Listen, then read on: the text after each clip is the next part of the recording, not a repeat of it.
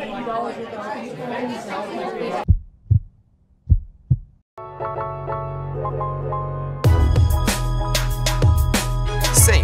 when you're messaging and someone reads it without replying, ignoring you.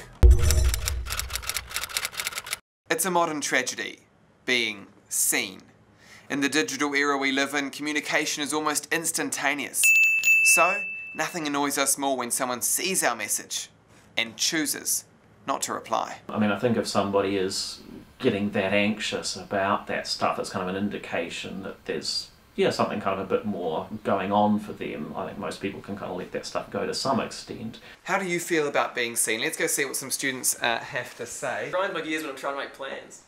But if it's in general, you know, if I say a joke and they don't reply, I'm just kind of like, oh, I guess it's a bad joke. Depends on the message. If the message needs answering, then answer it. But if not, just it's not a big deal. When people send me messages, you know, I might overthink it for a little bit, but I'll just get over it at the end of the day.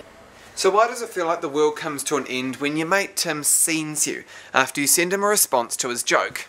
Well, research says 3 things.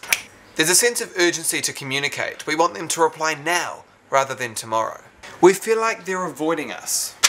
Surely they must have seen our message. How long does it take to tap out a quick message? Longer than we're worth, apparently.